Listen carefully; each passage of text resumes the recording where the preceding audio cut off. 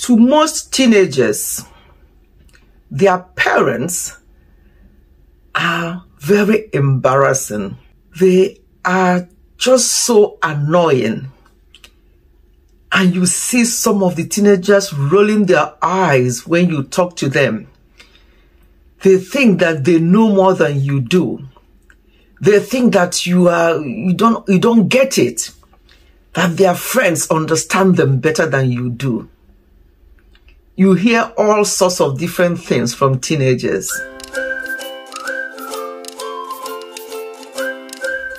Hello everyone, welcome back to Ifechi Family. Today I want us to talk about raising up teenage children. Mind you, when we raised up our teenage children, it was quite a number of years ago. Things have moved on since then. Did we make some mistakes? Of course, yes. Have we learned from those mistakes? Yes. We have to learn from our mistakes, and sometimes we wish that we would take the clock back, but it's not possible. It was even more challenging for people like us that came from different background. The way we were raised up from our own culture is so different from what is going on raising our children in the diaspora. So I want people to learn from my mistakes as well, because I'm sure any of my sons watching this will say, yes, Mom, you did not get most things right, you and Dad, because they felt at the time that we are quite heavy-handed, we are very strict, all sorts of words can be used. Don't get moved when your teenage children use such words, because that's how they feel at the time. Their hormones are running all over the place. Their mates out there are telling them different things, and then you come home, you tell them different things. But I think the best way to start would be, because they have to be children before they get into teenage years, is to sit down and discuss these things with them. Parents should be very prayerful, generally in raising up their children, and especially the difficult time of raising a teenager, because that's the most difficult time from my experience anyway. When they were babies, it's not such a big deal. When they are, going to primary school and everything, it's not too bad. But once they get into that teenage years, they are now in high school, they now have their friends who they listen to sometimes, as I said, then you have to be very, very ready. Treat them as semi-adults at that age. Don't always think that they're still that baby that you had 13, 14, 15, 16 years ago. They are now growing up. It's time for them to sit down and talk and discuss and negotiate with you. Very important. Some of the issues you may have with a teenager is sleep. Their sleep pattern gets a bit disrupted. And especially if you are one of those parents that allows your children to have television in their rooms, it becomes a big issue, because you don't know what they will be watching and how long they will be awake watching those televisions. That's one of the things we did not do when our children were growing up. They did not have television in their rooms.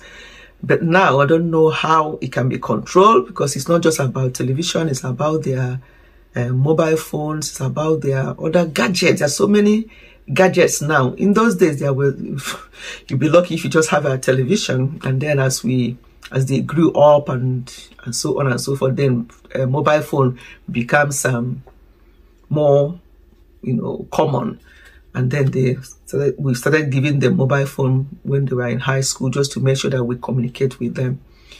But yeah, things have changed a lot. So I've spoken to parents who are raising up their children now, and compared to myself, who raised our children years ago when they were teenagers, things have moved on. So sleep is a problem. They tend not to sleep on time as they used to. Another thing is to understand that their hormone is all over the place, both for male and female. They have their different ways their hormone work at that time. So you have to be prepared for all that. Remember that if we don't shape our children, they will be shaped by the society or by outside forces. But because those forces don't even care how those children are shaped, so it's us parents that needs to shape our children, especially our teenage children, because they can be easily led at that age. Another issue you may have with your teenager is laziness. They can be very lazy.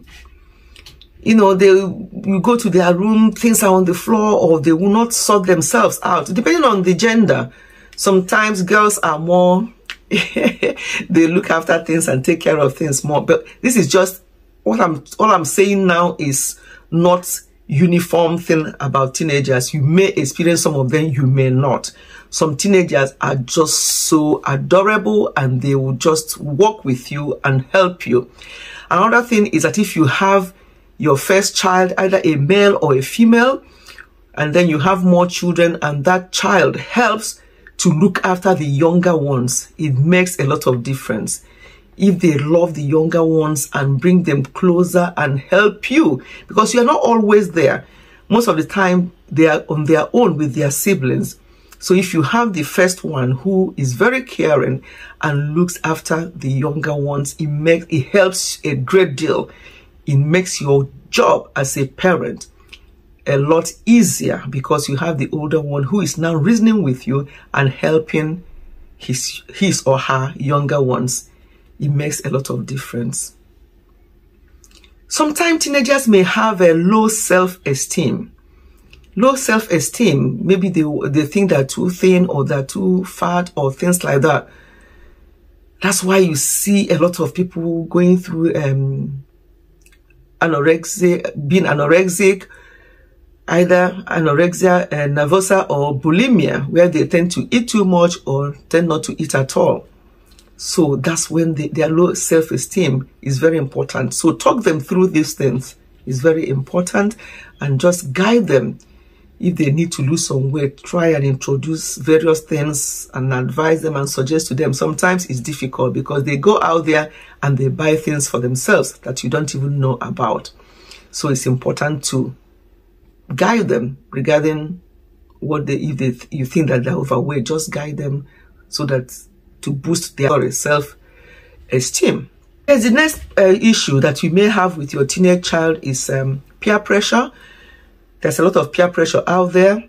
They want to belong. They don't want to do what their friends are doing. They think that their friends know better. So you have to be aware of that. And it's very important that you know your children's friends. Very important.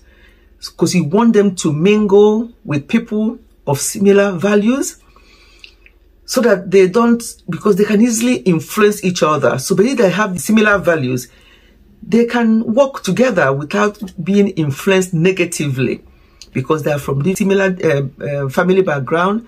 So know your children's friends from younger age.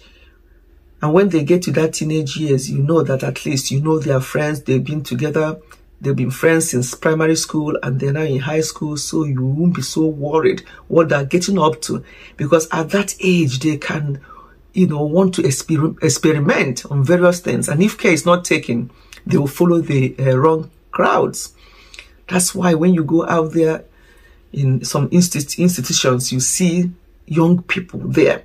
They've abused one thing or the other and it has set them off and they're now behaving and you're wondering, is this actually my child? So no matter how much you try, they may still go the other way. That's why you have to, each time you're bringing them up, you're doing things with them, you keep praying to God, because I've seen parents that have done all that they could and they're lovely parents, still their children turn the other way.